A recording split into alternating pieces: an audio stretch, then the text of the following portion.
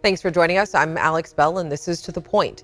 Survivors of fires caused by PG&E years ago are still demanding the money that they're owed. And we're talking about tens of thousands of people. PG&E exited bankruptcy 2 years ago, but survivors got their settlement through a complicated new trust fund. And it is causing major delays in payment. And some people have been pushing the bankruptcy court to provide more transparency. And now, as our Brandon Ritteman explains, one survivor is formally asking the federal bankruptcy judge who oversaw the entire case to step down. It's devastating. I'm tired of being here. I'm tired. Eula and her daughter Renee have lived like this for 7 years in camping trailers, side by side, where their house once stood. The house burned down in the Butte fire, started by PG&E in 2015. I mean, how much more can you screw us over? Like, I mean, my God. 7 years. No place to get the family together, much less to expand it. Okay, my daughter's the one to have a baby. And in her mind, how could she even think about having a baby living this way? You know what I mean? I just want PG&E to pay us our money. I want to get on with my life. I'm 65. I want to move on. They're not the only ones. We've met survivors from multiple PG&E fires who live like this. This outcome was unjust. That is clear, and inefficient as well. Stanford business professor Anat Admati says the scheme to pay victims through a trust fund using shares of PG&E stock, that allowed everyone else to come out ahead of the victims. That's not good governance. It's important to understand financial incentives or disincentives that are affecting victims. That's what motivated Will Abrams to call for bankruptcy judge Dennis Montali to step aside. Montali handled PG&E's first bankruptcy back in the early 2000s energy crisis, and its second bankruptcy after Will's house burned down in the 2017 Tubbs fire and PG&E's crimes that destroyed Paradise. Will's not a lawyer, but he's been active in the case, trying to get details about the victims' trust and the financial interests of the people involved with it. All of those motions to create more transparency within the case have been denied. Will's formal motion accuses Judge Montali of failing to disclose a long-time relationship with a pair of fire victims who he gave special rights in the bankruptcy, rights to reject their settlement offers, given to just 5 out of the nearly 70,000 fire victims. Will found evidence that 2 of them had prior relationships with the judge, hosting Judge Montali for a delightful evening of wine tasting a decade earlier. We asked Judge Montali to comment. His staff said he can't comment on a pending case. I am very concerned about how victims have been treated within this case and the amount of critical information that has been kept away from them so that other parties can advance their own financial interests. PG&E's settlement is taking so long, Eula and Renee have one friend who didn't live to see it. He died in the hospital. He didn't get his money. On paper, PG&E no longer owes these people. It discharged its fire damages to the trust fund. But the victims see this as PG&E's mess to clean up. And if she wants to see how messy it is, CEO Patty Poppy has an open invitation to sleep one night here. Come here, come here. Yeah, yes, they would laugh tonight. Okay? You are more than welcome. Come here, Patty. Now, PG&E's PR folks have repeatedly told us the company's working to make it right and make it safe.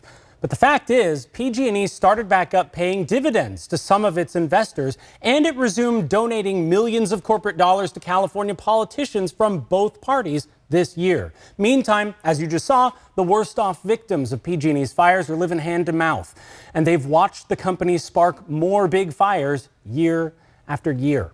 That's not the reason that the bankruptcy judge is being asked to step down, but it is the ground he's standing on and the reality, Alex, of the deal that he has overseen.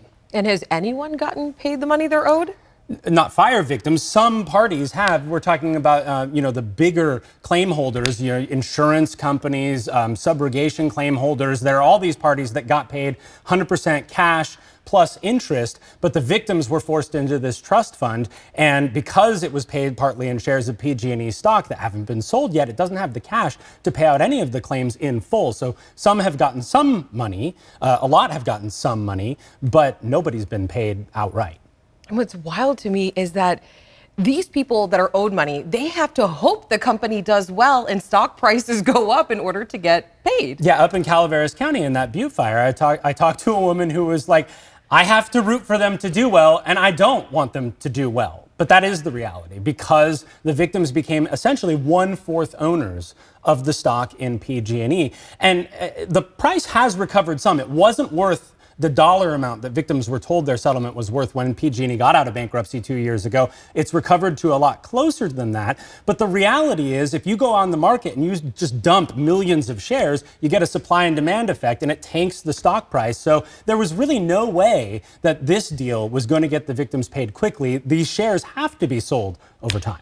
All right, Brandon, thank you so much. As always, we really appreciate it. And Thank you. this isn't the end of the conversation. You can catch more of Brandon Rittemann's reporting tonight on our ABC 10 Roku and Amazon Fire app. You can watch Secrets of the Campfire Revealed starting at 8 p.m. And then after that at 9 p.m., tune in for More Than Bailout, also created by our Firepower Money team. And then you can catch this show, To the Point, again, and then join Chris and Laura at 11 for late news tonight. And after the break, honoring LGBTQ victims of violence, the latest on the shooting at a Colorado gay club and what violence against this community looks like here at home. Community activists gathered in downtown Sacramento yesterday to leave flowers and messages of love on a community altar dedicated to members of the LGBTQ community who have lost their lives to violence. And the event honoring Transgender Day of Remembrance happened just hours after a man killed 5 people and injured 18 others at a gay nightclub in Colorado Springs. 2 of those killed were transgender. Organizers of the event in Sacramento say the shooting is a painful reminder of the dangers the LGBTQ community face, but they refuse to let it change their lives. And not let situations like this deter you from living and walking in your truth. This is what society wants us to feel, is fear, and we are not fearful, we are fearless. So here's where we stand with things right now in regards to the shooting. The man suspected to be the killer is the grandson of California State Assembly member Randy Vopel. He has not commented publicly on the shooting, and the suspect used a legally purchased rifle. Investigators are still looking into the shooter's motive and whether or not he will be charged for hate crime. And here in California, reported hate crimes related to sexual orientation bias jumped overall by nearly 48% in 2021. There were 162 reported anti-gay attacks in 2020. Last year, that jumped to 211. The same goes for reported anti-lesbian attacks from 18 in 2020 to 27 in 2021. And anti-homosexual attacks rose from 21 in 2020 to 61 in 2021. The amount of reported anti-transgender attacks in California actually fell about 30% from 2020 to 2021. But it is important to note that the latest data from the Justice Department shows a 41% jump in hate crimes against transgender people nationwide. Last year was the deadliest year on record for transgender people. At least 57 trans and gender non-conforming people were violently killed in 2021. We'll be right back after this.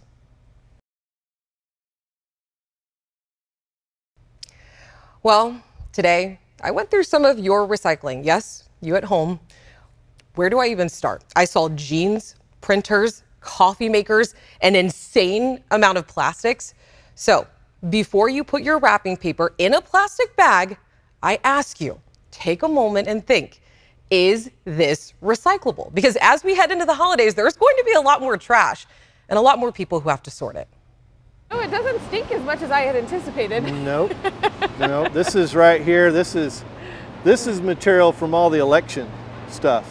Oh, this is all election material? Recycling, the true test of who can follow directions. It's illegal to put e-waste in the system, and they bag it up then we got to fight it. This is the devil. Don't bag your recyclables. Don't bag it. Over in North Highlands at Recycling Industries, it doesn't take long to see how many people don't follow directions. Now, I've only been doing this for about 2-3 minutes.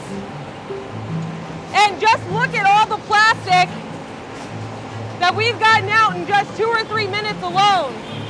So just remember, if you're putting stuff in your trash can that shouldn't be there, someone has to get it out. And this place does it for us. The other devils are rigid wood.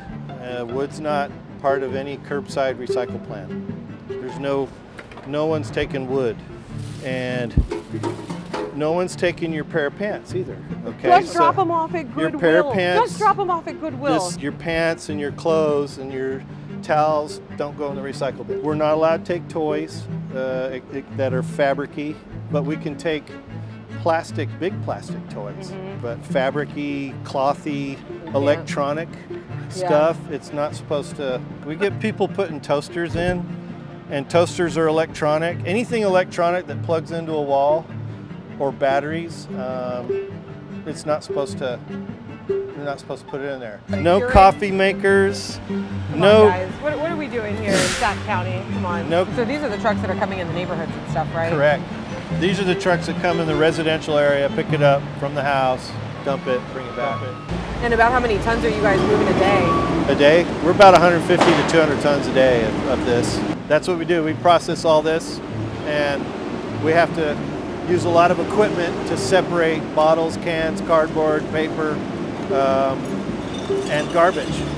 We can't let the garbage go through. And that's where hand-to-hand combat comes in, says David. That's just today. So you can't do anything with that? That gets landfill. Landfill, that's it? Yeah. But we have to pull it out by hand. All this is by hand? All that's by hand. That's why, that's the tough spot up there. For now, we're still 30% garbage in the bin. Right now it's 30% garbage. 30% garbage in the recycling bin? Yes. Is that high? That's pretty high. Some jurisdictions are very rare getting into the 10s, but in this region, I've tested everything, it's 30%. What your Christmas wish is My when it comes to your recycling Christmas wish. My Christmas wish would be no more bagged material. Don't put your wrapping paper in a plastic That's number bag. one. I want to see that on the graphic there. That. Number two, no more loose plastic film or anything like that. And then number three would be no more e-waste. No more e-waste. No more electronic Don't put waste. your batteries in the recycling. And then four would be no more wood. My real question is, do I have a job? You are hired. Well, if I'm not here, you know where I'm at. And I just want to say, David really puts his money where his mouth is. Look at his business card, if you can see this. It's a little mini card. It says half the paper, half the waste. So you know he means business. David, thanks for having us. We really appreciated it. All right, on to our next story here. The month of November is Native American Heritage Month. ABC 10, we are recognizing the history, the culture, and contributions of Indigenous people. And drumming is a big part of Native culture. And tonight, as Candace Redd explains, it's used to create much more than music.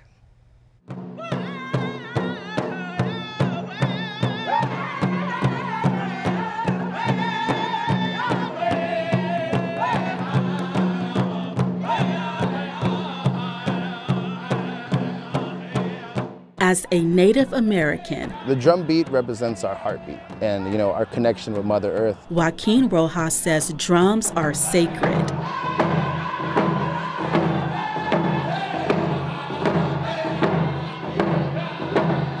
Rojas, who lives in Sacramento, says he's been drumming and singing for more than 20 years. I've been singing since I was 5 years old. It's the only life that I know. Rojas is a member of a Native group called the Red Hoop Singers. Together, they teach Native communities the importance of respecting the drum through songs handed down from generation to generation. We use our drum for everything in our community. If we're able to sing for our community, we're there. Part of being a singer in our culture is a responsibility to show up when we're needed, to be there when we're needed, and when we're called on, to always share our songs. Rojas says Native drums are treated like elders, held in the highest regard. We wouldn't leave our elders out in the cold without a blanket. We wouldn't leave our elders alone. You know, we carry our drum with us, we keep it warm. Indigenous people have been using drums for centuries in ceremonies, celebrations, and spiritual gatherings to communicate with tribal ancestors. Drums are also used to help heal the sick and vulnerable. When we're hitting that drum, again, we're making that heartbeat, and when we're singing, we're lifting those prayers. We're lifting our positive thoughts, our energy to who needs it. Long before we ever had Western medicine, our music and our dance is what used to heal our people. For Stoney Dodson, it's the center of our people. The drum is a connection to Native identity. To know it, to become closer to it, I think is to also become closer to our people and our culture and our ways. Dodson, who's also a Red Hoop member, says he learned about drumming as a child during Native ceremonies. Took my first steps in the powwow arena. I could dance before I could walk. I could sing before I could talk. Dodson says drumming also saved his life. It's been there for me in times where I needed something to heal me. I needed something to turn to that was positive. There are all sorts of Native drums, like hand, powwow, sweat, and water, each with a specific size and purpose. There are hand drums that are used for a ceremony called round dance. There's big powwow drums where a large number of people will be sitting around the drum. And then there are small handheld drums that we use for sweat. Water drums are used in peyote meetings that happen a lot in the southwest regions. Both Dodson and Rojas say the drum continues to be a cultural lifeline for Native people and their communities. It always feels good in healing, not just for what the drum does for us, but for what the people around us, does for us and what it continues to do. It gives us an outlet for the youth, especially being in a city like Sacramento. There's a lot of kids who are growing up urban, maybe they're not close to where their culture was at, but having a drum in the community gives them an outlet to express their culture, to express their identity, and to get in touch with who they are. A community drum is now at the Sacramento Native American Health Center, and the center welcomed the large powwow drum Saturday night with a special ceremony filled with traditional Native dancing, singing, and food. And coming up tomorrow and To the Point, the first of a two-part series, Tribal Traditions and the Battle over Cultural Burning in Northern California. Tomorrow, meteorologist Carly Gomez is taking us to Siskiyou County, where the deadly Slater fire destroyed hundreds of structures just 2 years ago. The flames impacted the Karuk tribe, a tribe that has been trying to use fire to manage their land, help their ecosystem, and keep their community safe. Climate change has created this disaster waiting to happen. And so unless we do something, we are proactive about that, we're going to continue to have these kinds of disasters. And people's lives are going to be lost. How Native people have managed the landscape and what should change. Don't miss Tribal Traditions, the burning battle tomorrow at 6:30 right here on To the Point. All right, let's take a look outside at our Gilmore backyard. Whew, Thanksgiving's just right around the corner. This temperature staying nice and cool. Sacramento at 48, Modesto 50, Tahoe seeing 30 degrees. And a quick check of your 10-day forecast for the holiday weekend coming up.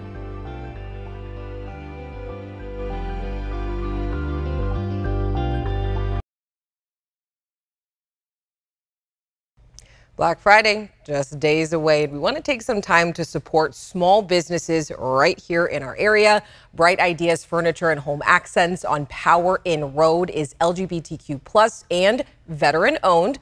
The store sells hard to find goods crafted by artisans from all over the world, including Vietnam, Guatemala, and India.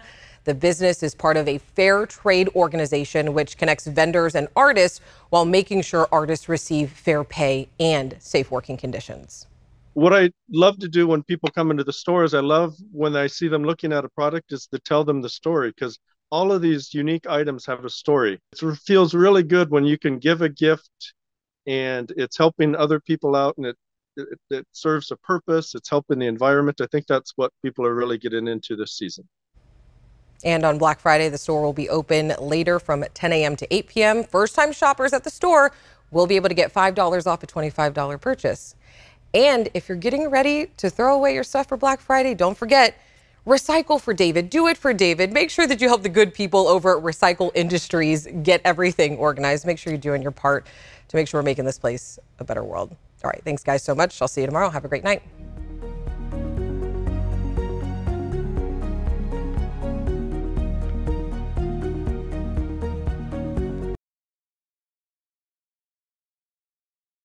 Hey, it's Alex. Just wanted to say thank you so much for watching.